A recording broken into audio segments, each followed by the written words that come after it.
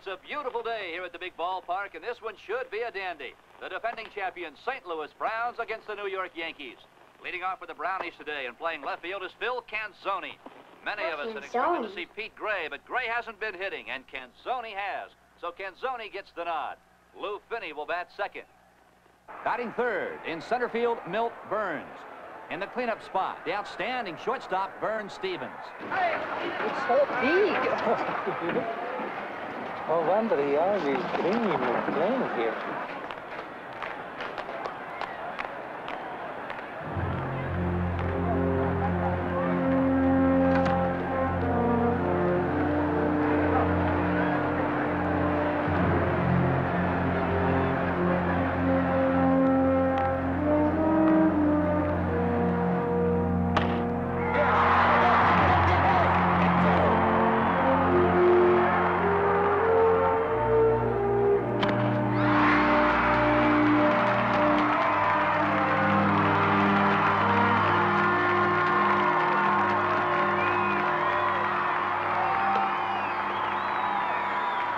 The Browns took it all last season, but the Yankees, well, they're bound and determined this time around not to let that happen again.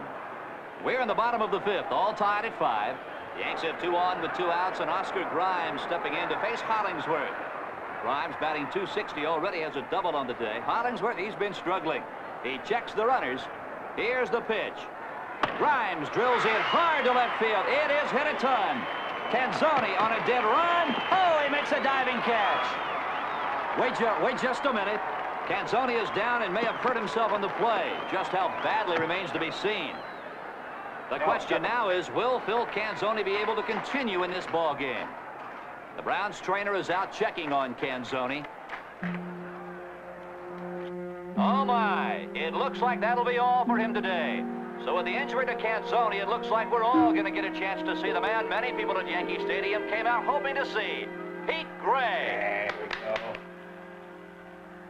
We're in the top of the 7th inning. These teams are still locked up in a 5-5 tie. The Browns have 2 aboard with nobody out, and Pete Gray heading to the on-deck circle. This will be Gray's first at-bat since he replaced Phil Canzoni in the top of the 6th. What an important game for the defending American League champs who desperately need a win today if they have any hopes at all of staying in the pennant hunt. Here's Pete Gray to face Walter Dubiel. The Browns with runners at first and third. Dubiel comes to the set, checks his runners. Here's the pitch. Gray lines a single to center field. Here comes Mancuso with the time-breaking run, and the Browns take the lead on an RBI single to center by Gray. St. Louis still has runners at the corners as Milt Byrnes steps to the plate. Byrnes still looking for his first hit of the afternoon. Looks down to the coaching box to check the sign. Dubiel into the stretch. Gray with a walking lead off first. And there he goes. Robinson's throw to second base is not in time. And the Browns have now moved runners to second and third. Dubiel is in a jam. Here's the no-ball, 1-strike pitch to Byrnes. Byrnes shoots a line to right. Goodrich will score easily. Here comes Gray. Morton's throw to the plate. It is cut off, and the Browns move out to an 8-5 lead on timely hitting and the speed of Pete Gray. It's the boy, Pete! It's the boy! It's the boy! The bases are loaded with Yankees here in the bottom of the 9th. They've already pushed 1 run across. They trail by 2. 2 outs now. The Yanks. Here's Big Aaron Robinson facing Holcomb on in relief. Holcomb from a full line. Here's the 1-1 pitch. Fastball in the dirt. Ball 2. Boy, Robinson has power. He could end this thing with 1 swing, and everybody in Yankee Stadium knows it. Holcomb is ready. The 2-1 pitch on the way. Oh, sweet Betsy. Robinson hits it a long way to left field. This ball has home run distance written all over it and should put this one on the win column for the Yankees. Gray racing back, but he's running out of room. This ball is going, and it's caught. Caught at the barrier by Pete Gray.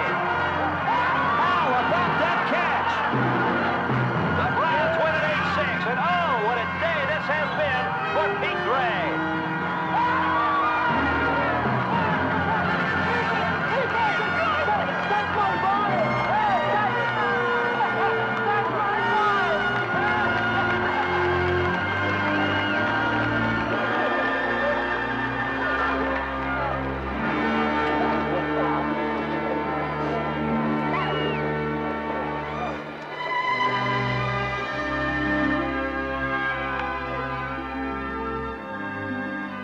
In 1958, Nelson Gary Jr. was named to the San Fernando Valley All-League Baseball team.